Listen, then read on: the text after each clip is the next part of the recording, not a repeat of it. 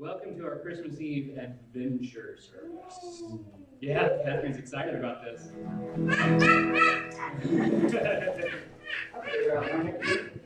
Yes, absolutely. There we go. When I was little, this was the way I played Indiana Jones in all my adventures. This is not one of my. What? Exactly. There was that one time. Maybe more than once. Exactly. There was this sound a lot. Oh man, I can't. There we go. That was the threat. That sends shivers down the spine. Even doing it myself. Anyway, when I was a little boy, that was the adventure. That was always the fun. I couldn't count. But getting to dress up as Indiana Jones and going on these pretend adventures and imagining all of this fun stuff. And when I was 15, we moved to Indiana, and it hit me, it had to be months later, because things always take forever to sink into my thick skull. But it hit me one morning, and I started just laughing uncontrollably in the bathroom, and Dad was across the hall and said, "Are you okay in there?" And I said, "Yes, I'm Indiana Jones."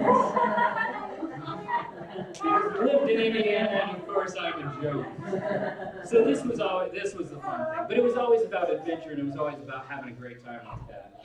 And I wanted to do that tonight because this season, from the first Sunday in December all the way up till Christmas, is known as Advent. And it is the same root as where we get adventure. It's a journey. It's a process. It's something that we go through.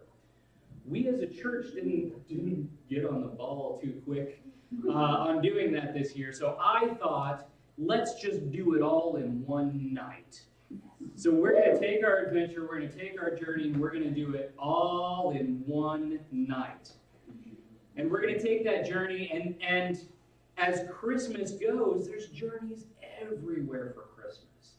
It was Joseph and Mary taking the trip from Bethlehem, to Bethlehem, so that they could do the census. It was the Magi following the star from the east to find the king that was to come.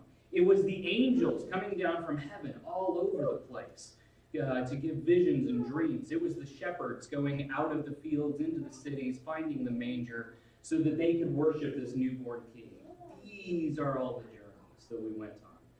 And with each step of the way that we go here tonight, we're going to light a candle, we'll talk about it a little bit, and then we'll sing a song. So let's start our adventure to Christmas with "O Come All Ye Faithful," and it's hymn number 145.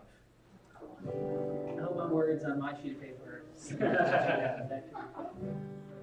How many verses? I've got 3. Okay, that's the important thing. Yeah.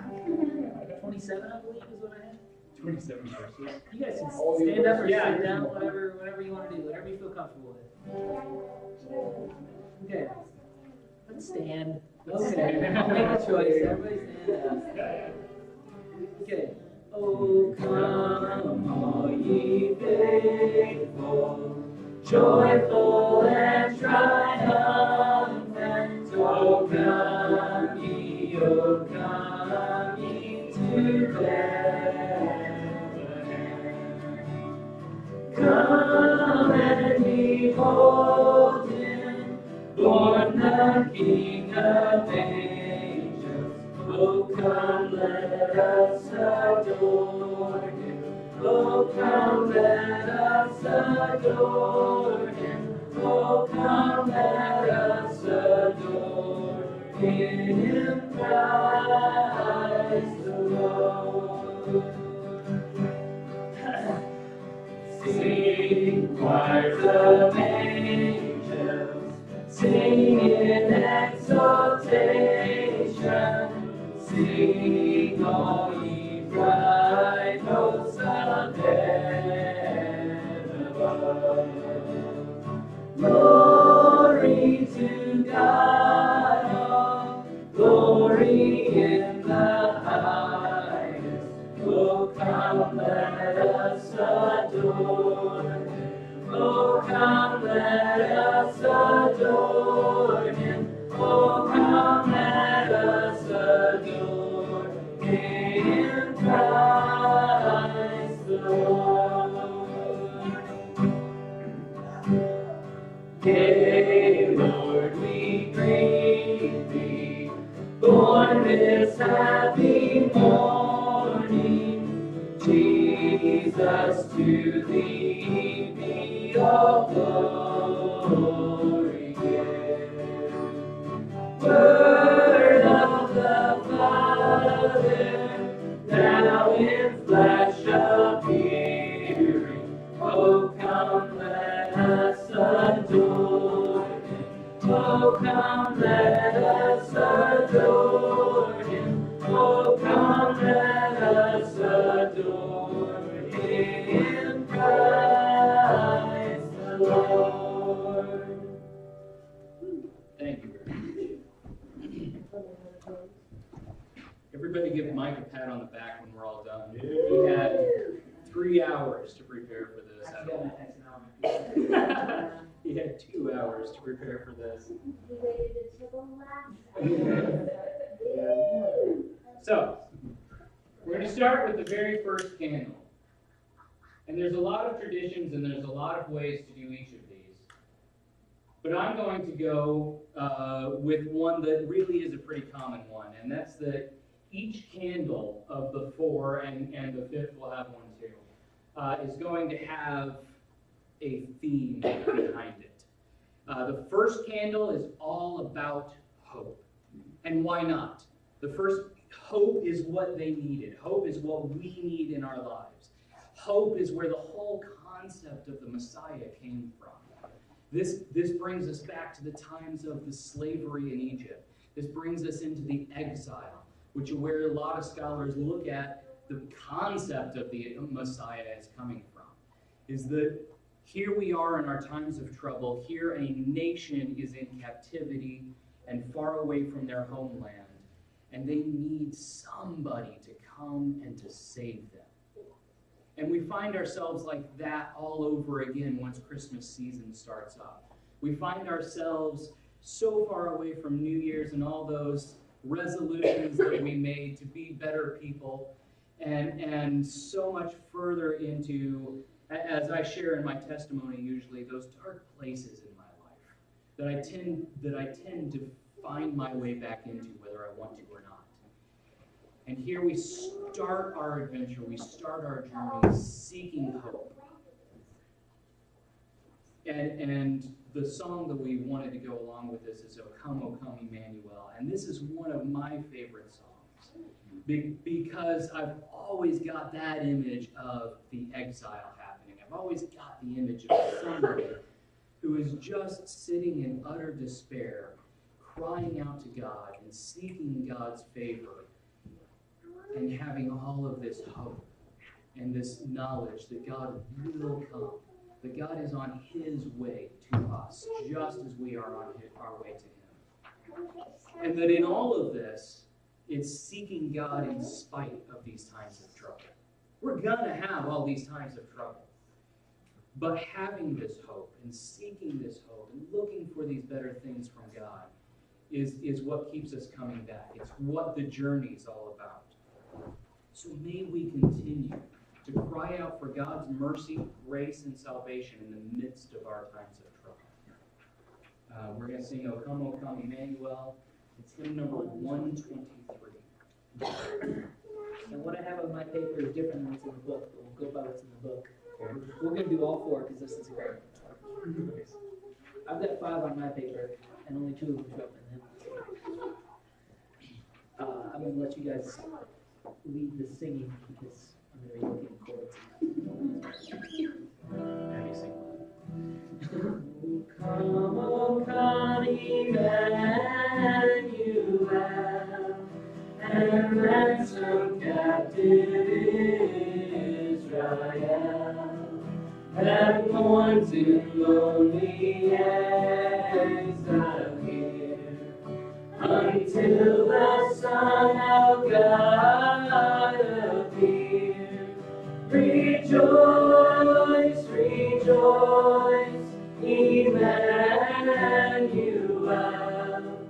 shall come to thee, O Israel.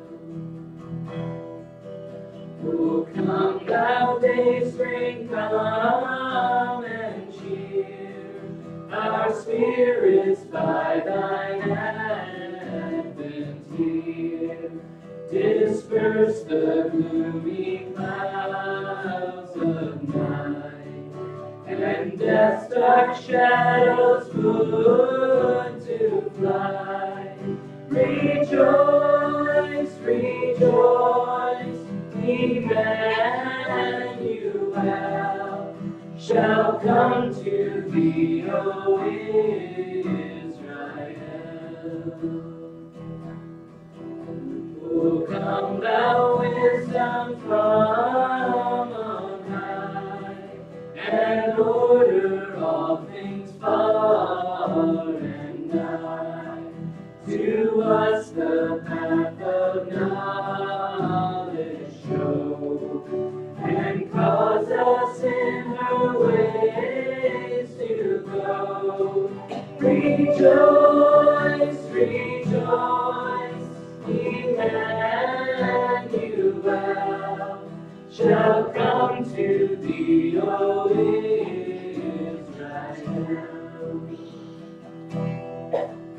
O come, desire of nations bind, all peoples in one heart and mind. Bid envy, strife, and sorrow cease.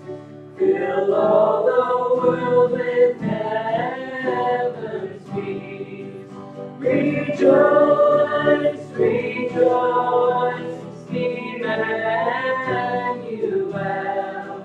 shall come to thee, O Israel.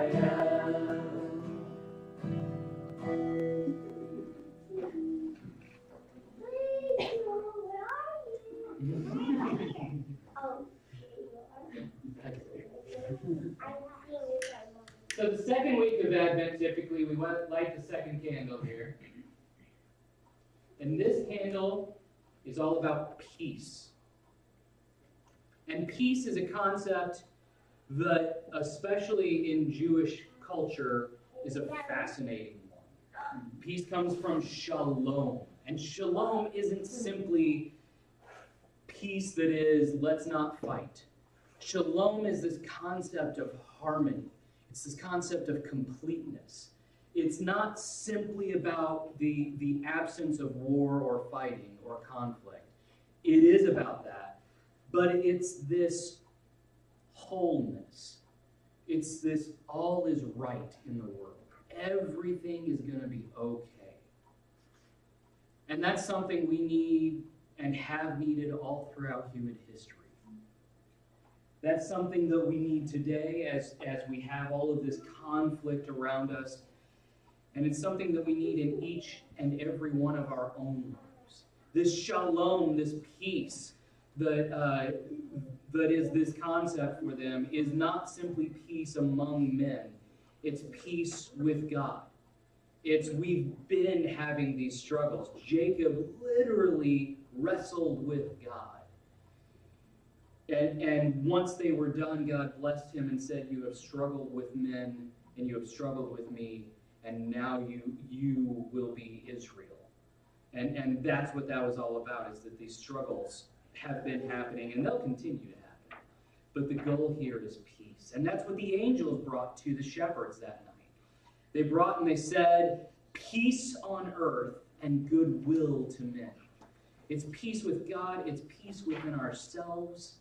As we talk about with the candle of hope, there are all those times of trouble. There are all those stresses that are happening, especially around the holidays.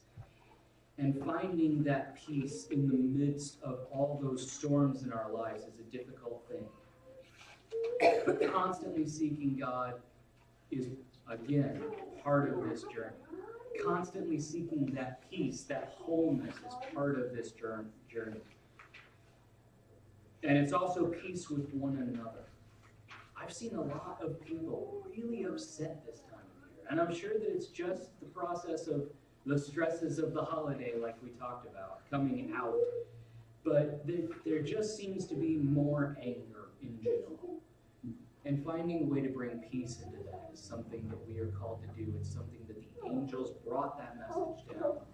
It's something that Jesus continued to preach about while he was here on this earth and grew from the baby to the Savior. Peace on earth and goodwill to men. In a world full of conflict, we are called to bring shalom. The song we're going to sing with this, we're going to have piano this time, and we're switching it up a little bit because nobody knew my original pick, including myself. I heard the bells on Christmas Day. Oh. So we're going to sing.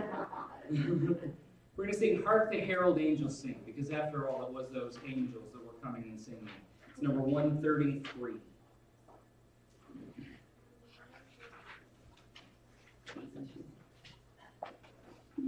That's good. And there's 3 verses, so we'll just sing all 3. Excellent.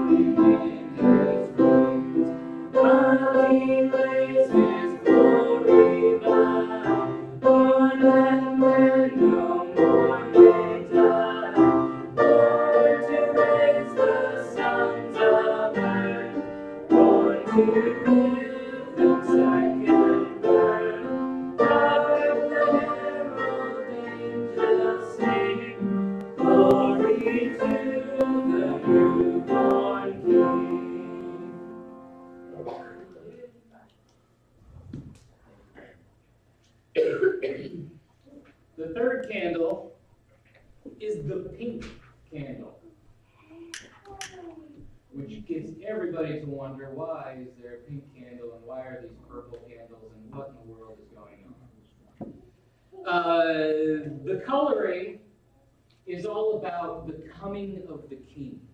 Purple is royalty, and it's this solemn event, and that's why we start with hope and peace and seeking these things in these times of trial. These are tough things that we're going through, and these are important things that we're talking about with the king coming our way. And thank goodness they put a pink candle in the midst of all of this solemnness and this seriousness, because it's a chance to break away from the norm. The pink candle is all about joy. It's all about rejoicing. It's all about we need to have this gravity. We need to have this weight. And we need to talk about the solemn things. But we need to break from that sometimes. We need to have some lightness and some fun. And this is a happy, joyful season, isn't it? This is the time that we can let loose and celebrate. And this is what all the Psalms are about. Excuse me. Pardon me. So in the midst of all of this seriousness, in the midst of all of this weight, we get this chance to break away from it and to rejoice.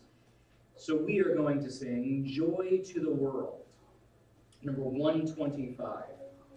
And as you sing it, please cry out, make a loud noise, and remember the King is coming. Make a loud noise to cover up my guitar. That too. We'll do them all? They're quick. Okay, I'll hold for Here you go. Joy to the world, the Lord is come. Let earth receive her King. Let every heart prepare Him through. And heaven and nature sing. And heaven and nature sing. And heaven and nature sing. Joy to the earth, the Savior reigns. Let men their songs employ.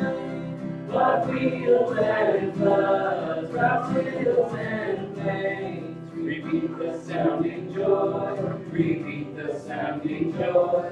Repeat the sounding joy. No more let sins and sorrows grow, nor thorns infest the ground. He comes to make His blessings flow, far as the curse is found, far as the curse is found, far as the curse is found. He rules the world with truth and grace, and makes the nations true. The glories of His righteousness, and wonders of His love, and wonders of His love, and wonders of His love. So we've sought out hope in the midst of trouble. We've looked for peace while we are upset. And now we are joyful and excited about all of this happening. And the last candle is love. And that's what this is all about, isn't it? Love has come. This brings us back to that concept of the Messiah. The Messiah was born out of this struggling and this troubled times. And God has sought after us all of this time. And He wants to bring this Messiah. He wants to send His Son down because He so loves the world. John 3:16. John talks about love just all over the place in his gospel. And the one that I wanted to share especially, of course I bookmarked it, so I should just go there, is chapter 15, verse 9. Jesus is sitting with His disciples, and it's in the midst of all of these teachings of who He is. And this isn't the first time that He says love, but this is where it all culminates. He says, I have loved you even as the Father has loved me. Remain in my love. When you obey my commandments, you remain in my love, just as I obey my Father's commandments and remain in His love. I have told you these things that you will be filled with my joy. Yes, your joy will overflow. This is my commandment. Love each other in the same way I have loved you. There is no greater love than to lay down one's life for one's friends. This is what it's all about. It's all about how much God loves us. He loves us so much that he's going to send his son down here into this dark world. He's going to send this perfect being into this imperfect world. He's going to send this pure thing into this dirty, dirty world. And he's going to have us lay him down in an animal's food dish. And he's going to have these shepherds out in the middle of the field that stink and smell like sheep come in and worship him first and foremost above all the rest. In the midst of all of this stuff, in the midst of all of our own personal junk, love has come to bring us into the saving relationship so that we can know this Messiah, so that our journey through Christmas can become a journey with Christ. The baby has come, and once he becomes a man, we will follow him and we will continue to seek after him. What we're going to sing with this one is Away in a Manger. It's number 157. We'll do all three.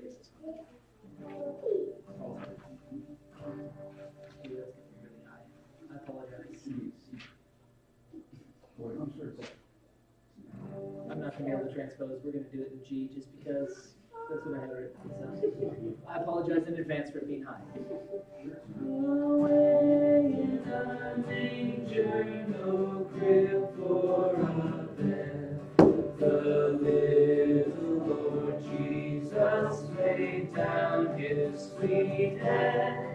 The stars in the sky look down where he lay. The little Lord Jesus asleep on the hay. The cattle are lowing, the baby awaits, but little Lord Jesus no crying he makes. I love thee, Lord Jesus, go down from the sky and stay by my cradle till morning is nigh. Be near me, Lord Jesus, I ask thee to stay close by me forever and love me, I pray. Bless all the dear children in thy tender care, and fit us for heaven to live with thee there. So all 4 candles are lit. Our journey is done, right? Not right. Because there's this giant white candle in the middle. And this candle has meaning as well. Because this candle is at the center of everything. This candle is what everything else is all about. This candle answers that hope that we have. This candle brings that peace into the world. It gives us reason to be joyful and to rejoice and to celebrate. And most of all, it is the love that has come into the world.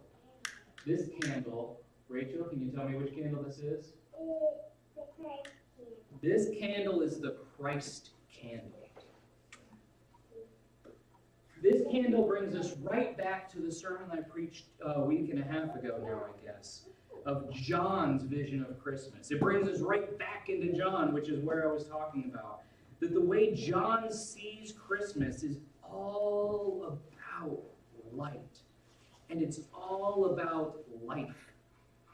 In the beginning, the Word already existed. The Word was with God, and the Word was God. He existed in the beginning with God. He created everything through him. And nothing was created except through him. The Word gave life to everything that was created, and his life brought light to everyone. The light shines in the darkness, and the darkness can never extinguish it. That's what Christmas is all about for John. It's all about this dark world and this light coming into it in the midst of all of it. Just like the love coming down and where there is no love. Just like in Genesis, where the creation happens, where there is nothing and there is darkness and there is void. And God says, let there be light in this world. Just like Revelation, where Christ is the light of heaven. Light is everywhere. And it starts right here with Christmas. It starts right here with Christ coming into the world. But it doesn't end there. I had everybody grab a candle and I forgot to grab a candle. I'm going to steal somebody's. It doesn't end there. Hey, Abby, while you're there, can you turn off the light? Not the stage one, but the one next to it. Sorry. There we go. It doesn't stop there. The light doesn't stay here and we stay all the way back in our darkness. It's dark. Because Jesus says that we are the light of the world. And that this light isn't supposed to just stay with us, but we are supposed to be a city on a hill so that we can continue to spread that light. And we'll do this last one a cappella, so Mike doesn't burn his guitar. I appreciate that.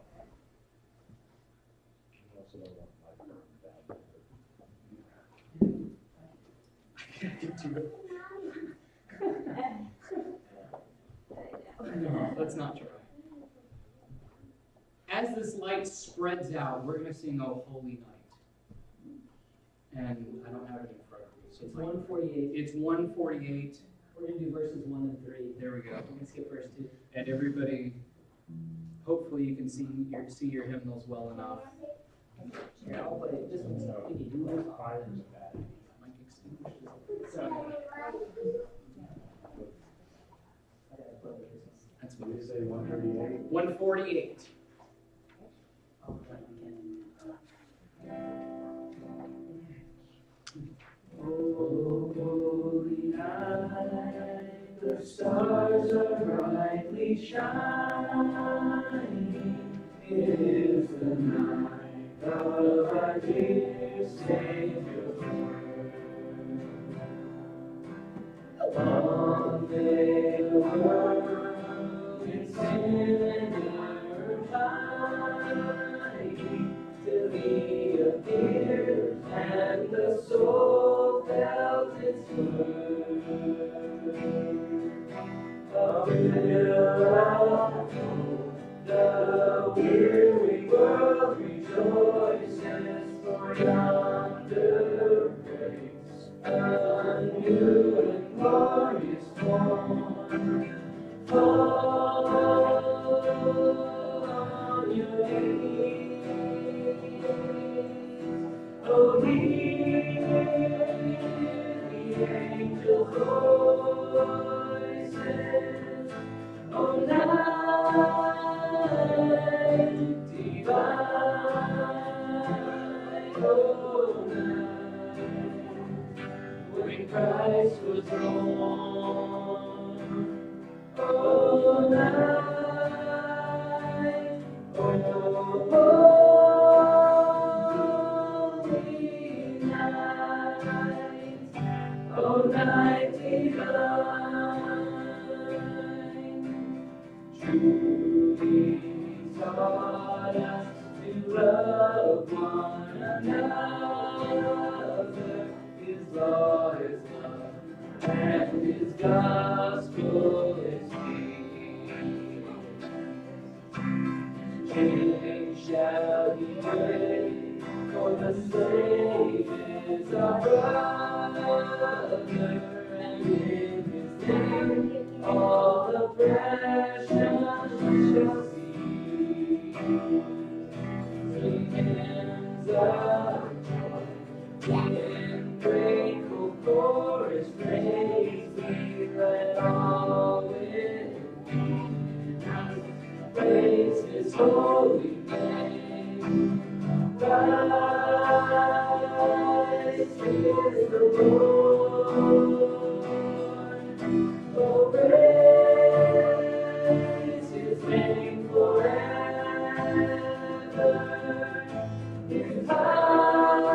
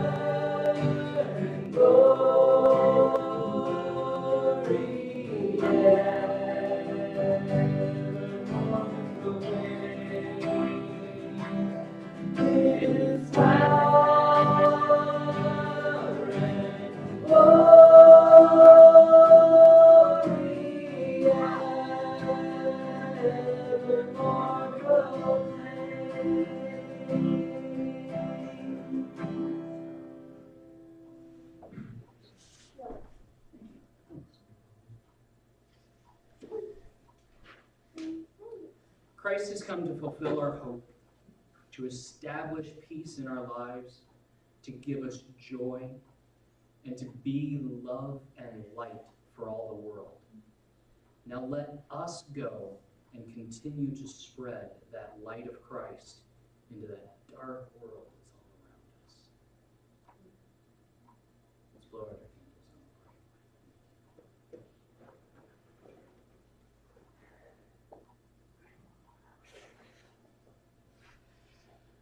Father, we thank you for this night.